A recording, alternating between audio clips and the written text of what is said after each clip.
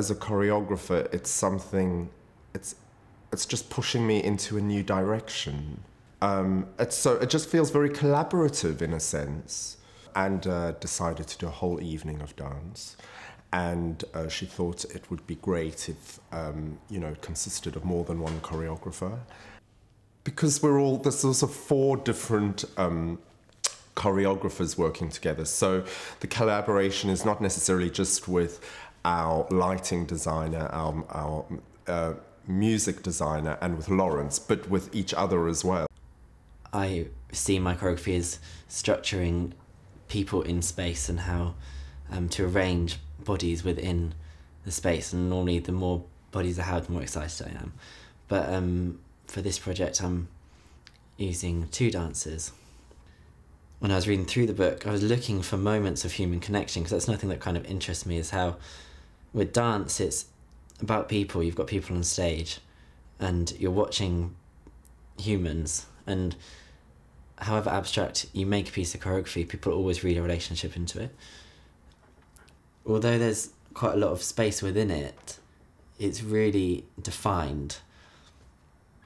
And I mean, I'm automatically drawn to different bits. There's centre red square I was immediately drawn to. And Lawrence said to me it was the fire, and he was going to have this sculpture within it.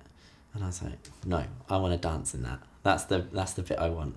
I know we're not doing it sort of retelling, we're not doing like an adaptation of the book, and that's been quite clear, I think, for all the choreographers, for their work to sort of fit together and for it to create an evening. It's important that we're not all trying to tell the story from beginning to end. But I think it's sort of, just finding elements and tensions in the book, and sort of dramatic tensions and impetuses, which can be the starting point for something.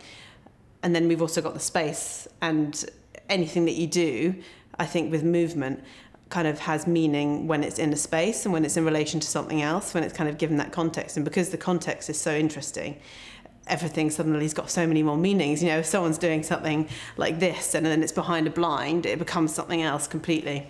So it's been really interesting actually going into space and kind of seeing how that actually really affects what we're doing in movement. It feels quite alive, I think it could go really in any direction.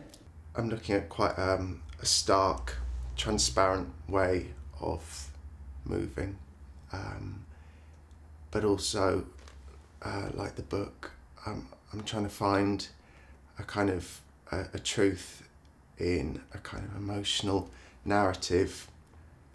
The book has inspired me to choreograph a solo, and I'm going to be taking the part of the protagonist in the book, which is a character you never meet.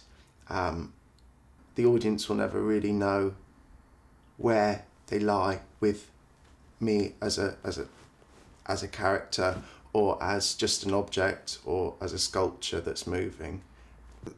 We all learn something as creative artists, and it pushes us into a new direction. And that, the audience who come to see it and observe this work think, wow, this is really something different, and are kind of inspired by that, or,